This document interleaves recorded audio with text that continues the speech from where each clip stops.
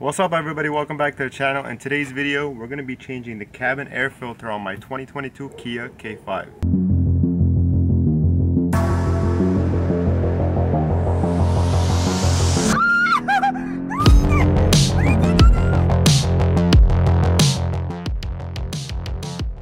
Alright guys, we got another quick DIY for you.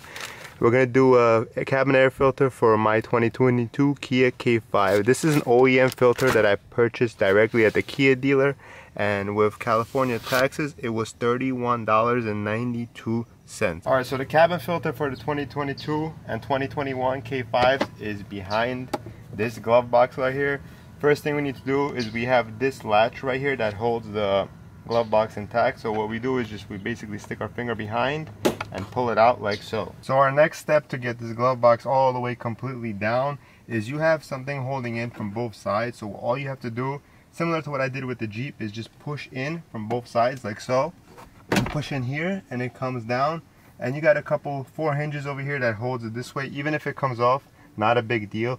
And everything we're doing now, you're basically going to do same way backwards to put everything back together. So right behind here is where you have your filter located. It's pretty simple. There's a hinge on the left, and right here you just need to basically squeeze down these two little things, and very simple like so, just comes back down. And right there we have our filter.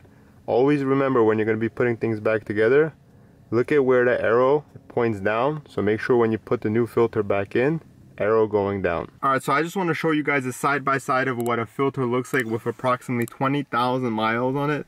This right here, if you guys can notice, both sides, is the old filter. We have all different types of stuff, and you're breathing this air, and like I always mention all my DIY videos with air filters, and this is a brand new filter. So let's put them side by side. Again, I don't know if camera is doing justice, but just take a look at that. This is horrible.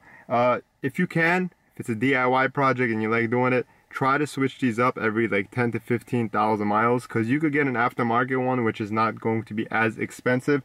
For a lot of stuff that I use in my videos, I'll link them in the description below. Now, like I said, pretty easy once you already know where it's at. Everything else backwards, one clip here, one clip there, put everything back intact, and you're good to go. Clean up the glove box, keep your car clean, and that's that. If you're new to the channel, consider subscribing, give this video a thumbs up if it was helpful, and I'll catch you guys in the next video. Peace.